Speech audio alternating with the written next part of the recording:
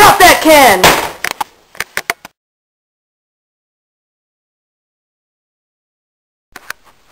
Hi, I'm Nettie. My real name is Antoinette, but they call me Nettie. Sure. Because I am a whore. No. I did play the hooker in Interview with a Hooker. I'm really not a hooker. I wanted to make that clear. Okay. I did want to make that clear. So that I'm not a hooker. I really don't talk like that. I really don't make a bunch of quarters. But she does wear those clothes. I do not wear those clothes. Those are my clothes. Those are her clothes. Technically. And that skirt My skirt too. showed my ass. That's probably why we got so many views on it. I hope you enjoyed it. I mean, I think it's funny, but not with my ass in there. But I took one for the team. I did. Yeah, I took one for the team. Something about me. I'm going to college next month, along with these two, but I'm not going with them. She's going? But she's going to Delaware. I'm going to Ursinus. And I'm staying in a crappy-ass college where I'll probably get nowhere. Probably. Probably. I'm going to Ursinus, which is right outside of Philadelphia. Now they can find you and kill you. That's right. Oh well. Unless I have some last name and social security number. A security number, no.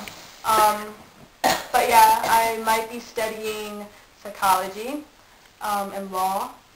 I was thinking about, being an FBI profiler, which would be cool. That'd be cool. And we're all getting our tattoos tomorrow.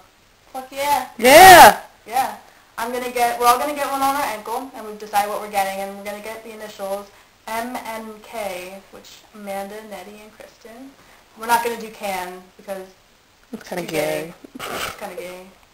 But what else about me?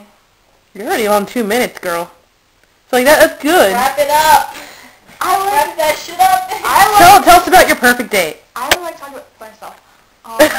Like the person or the date? Person and then the date. Okay, perfect date for me would be tall, dark, and handsome.